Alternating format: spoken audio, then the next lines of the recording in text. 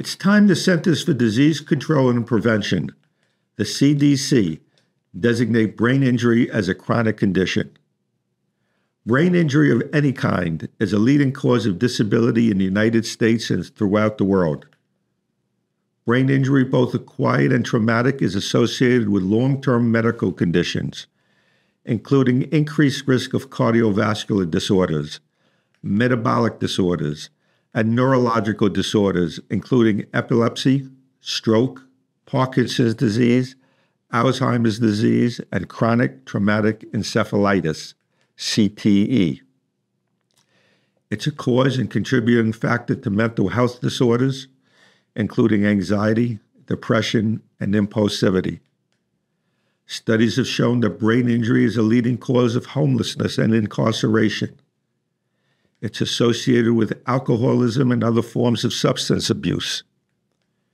In victims of domestic violence, in military service members, and in athletes, brain injury is often diagnosed.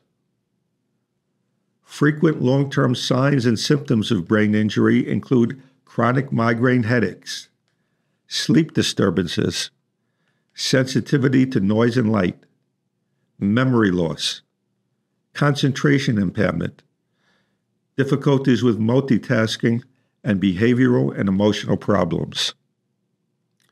Yet for many, brain injury is thought of as an isolated event without any long-term consequences. Brain injury can change a person's life in an instant and can have long-term chronic effects.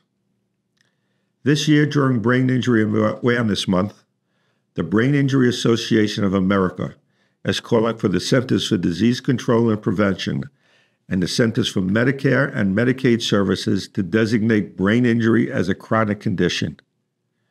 You can read more about the chronic impact of brain injury on the Brain Injury Association of America's website, www.biausa.org.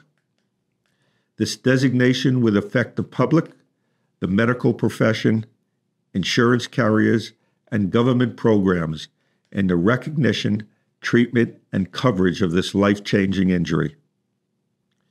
In addition to the impact on public awareness and understanding about this condition, formal designation of brain injury as a chronic health condition would impact funding for brain injury research, allow for additional public health resources to be focused on lifelong effects of TBI, and would incentivize health insurance providers, particularly Medicare and Medicaid, to provide additional benefits and other supports as they do for other chronic conditions.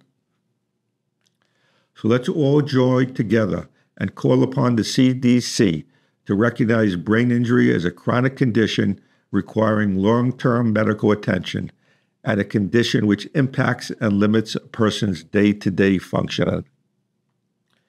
Thanks for joining me this week, and I look forward to meeting with you again on a new edition of the Brain Injury Insider.